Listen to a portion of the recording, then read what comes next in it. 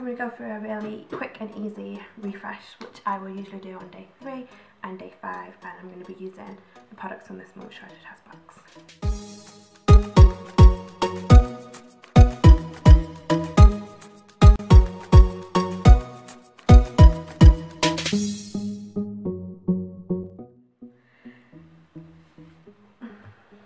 This is what bun life does for you. Been in a bun for the last 2 days. So yeah, first thing I'm going to do is put it into 2 sections. This just makes it easier and make sure that the product gets where you need it to.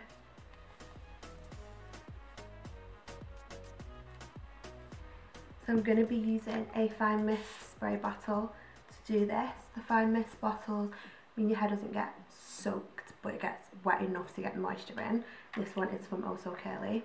So you're just going to dampen but not soak the sections. If you use your fingers, you can rake the water through your hair and see which bits need more attention.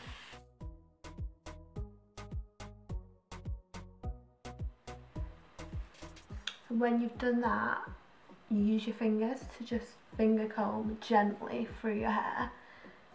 I don't like to use a brush on my hair, especially during the styling process, as I feel it just changes the effect.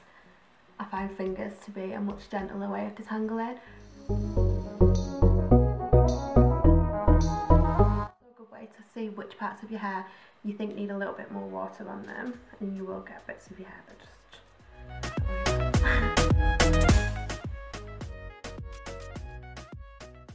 done that, and take a little bit of the product. So I'm going to repeat the process I did on wash day, which is leave-in and a cream. This leave-in smells incredible as well. So I'm not going to take loads, I know that probably looks. And then using the same method, I'm going to rake that through. Raking it through, just make sure that it gets right into your hair and not just on your hair. That's the last thing you want. You want it to get right in and get on as many hair strands as it can. Which is why we do the tangle first. To get all those tangles out makes this process a lot easier.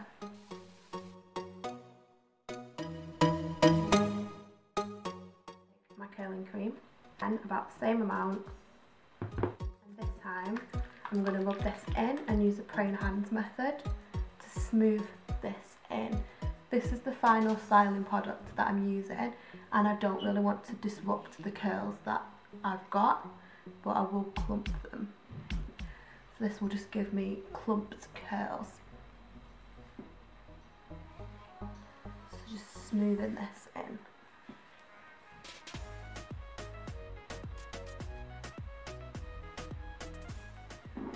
This is what it looks like at the minute.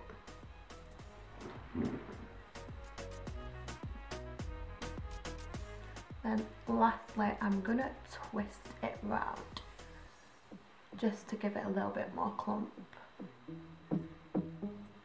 And then I'm going to leave it like that while I do the same to the other side.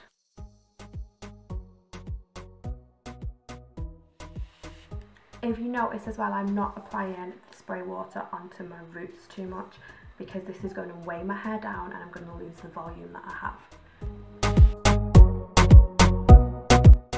Most attention to the end, which is where it's frizzed out more than the rest.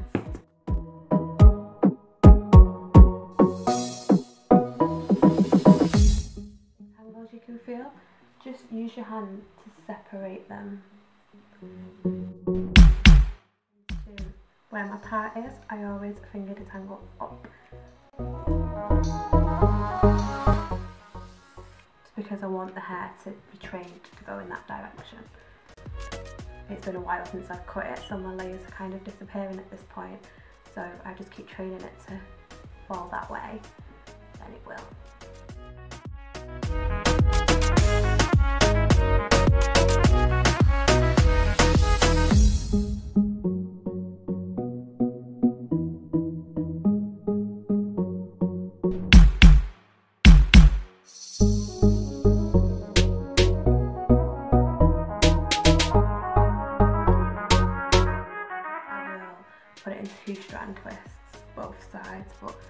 today, I'm not going to do that. So then, because we have obviously had it put in 2 sections for this, just make sure at the back you're removing that part that you have made. I find that putting it into a ponytail and smoothing that way often helps with this.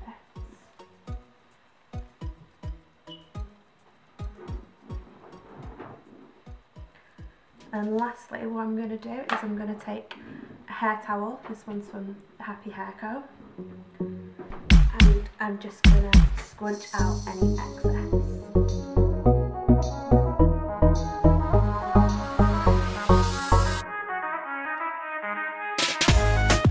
I'm going to leave it to air dry, and I'll pop back later and show you what that looks like, but that is how I refresh. Hair is now dry completely. As you can see, I still have a lot of volume,